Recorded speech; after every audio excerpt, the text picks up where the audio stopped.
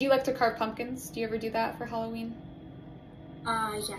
Yeah, okay. So not to scare you away from it, but when I was in high school, I was carving a pumpkin and I couldn't get the lid off the pumpkin. And my older brother at the time should have helped me and he decided not to. And he slid a bread knife across the table at me and told me to use that to open the pumpkin. My parents weren't around, so disaster already was gonna happen. So you know what a bread knife looks like, right? It's a really long knife and it has like the ridges kind of in it. So I, unknowingly at the time, I'm like, okay, and I pick it up and I try to use it to get the lid off, but the pumpkin's already pretty slippery from the pumpkin guts. And as I'm trying to like go up and down and get it in, I am a righty, so it's like my hand slipped under the knife as it went down and it cut into my two fingers. So my bow pinky finger and the ring finger. So what happened was I cut the tendon in my pinky finger. So the tendon is responsible for like moving your fingers. So I didn't know it at the time because it was wrapped up, but if I tried, I wouldn't have been able to move my finger until they repaired it in surgery. So they fixed the tendon. There was a muscle that was cut through and some nerves, so I couldn't like feel my hand here.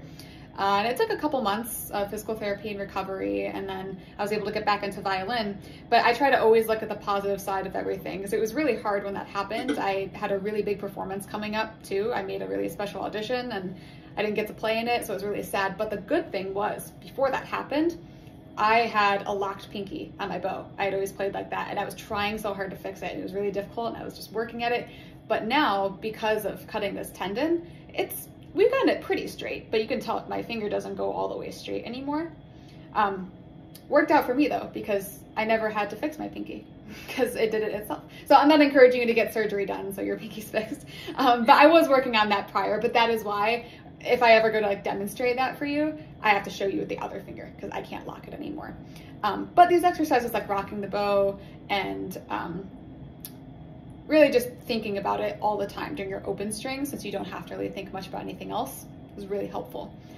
So yes, motto of the story, always try to look for the positives in situations and don't use a bread knife to carve a pumpkin, but I'm sure your parents wouldn't let you do that anyway.